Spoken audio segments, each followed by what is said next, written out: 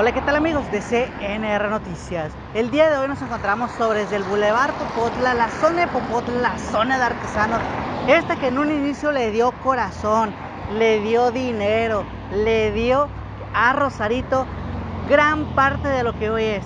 Popotla y los artesanos fueron de los que levantaron gran parte de toda esta recaudación para hacer de hoy Rosarito una ciudad urbana. Pero tristemente la delincuencia, los asaltos y los cobros de piso han estado afectando a empresarios que llevan años aquí siendo parte de Rosarito.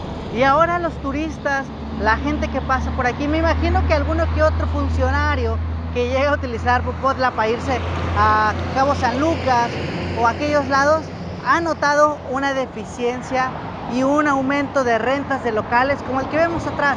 Este es solamente uno de los muchos que hay alrededor de todo el Boulevard Popotla, debido al miedo a la delincuencia, debido a la falta de seguridad, a las extorsiones de los policías, a que la gente nos dice que ya los proveedores no quieren venir a esta zona.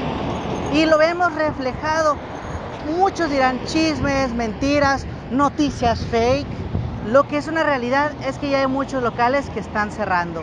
Y esto no habla bien para Rosarito. Un local menos es menos impuesto recaudado. O díganme ustedes qué opinan. ¿Creen que esto se merecen los artesanos de Rosarito?